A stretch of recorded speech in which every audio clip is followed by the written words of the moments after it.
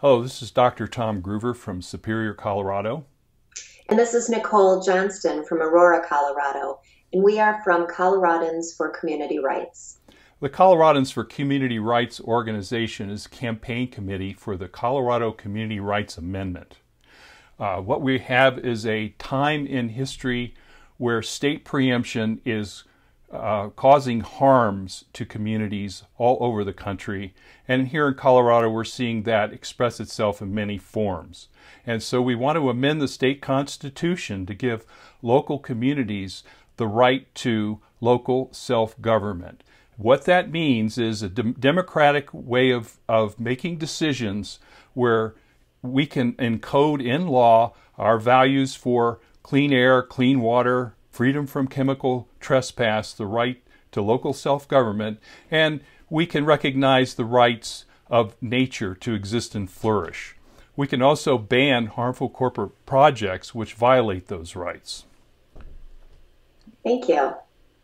Well, the reason I got involved in the Coloradans for Community Rights, and specifically the Community Rights Amendment, was I live in Aurora, and several years ago, two and a half years ago, an oil and gas company submitted up to 20 sites for oil and gas development.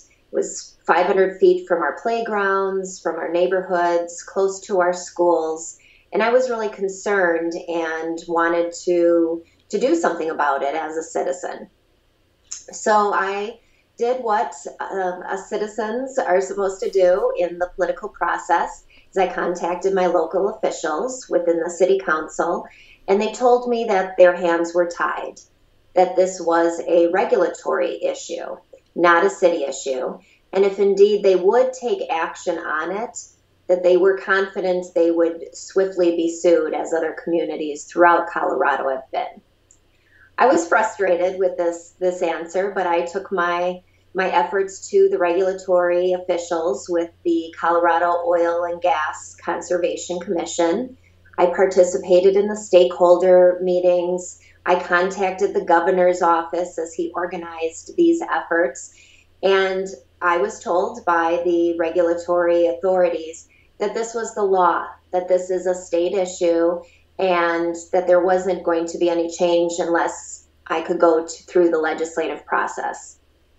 I took my efforts to the legislative process, contacted my legislators, and I was told what I pretty much knew from the beginning, that no change, no progress would be made for community rights if the oil and gas industry did not support it. Right. Why do you Yes. think this is important for everyone to become involved? Well, I think it's really important because there's been this movement toward the rights of corporation, even the term corporate personhood, and the claims that the corporations have protections.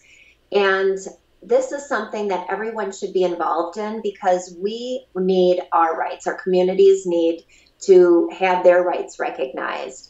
And this is not just about oil and gas. So I think it's important that many different issues are addressed in this, and it's democracy. It's participating by trying to get this community rights amendment passed. It can be today about oil and gas development.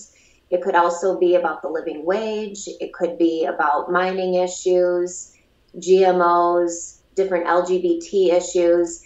The whole structure of it underneath it is based on the premise that we need our community rights recognized. And as citizens, we need to get involved, and we need to do more than just voting.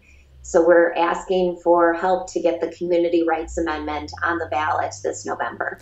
Yes, if you would like to give your communities a recognition of their rights to local self-government, then go to coloradans4communityrights.org, and there you can help with the petitioning campaign that's currently going on.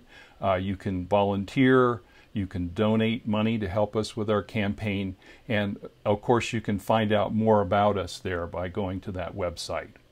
And I would just like to say we need petitioners. It's a simple 20-minute petition training. And we have lots of events that we go to. It's a great group of people participating in our democracy. So please go to coloradans4communityrights.org. Thank you. Thanks.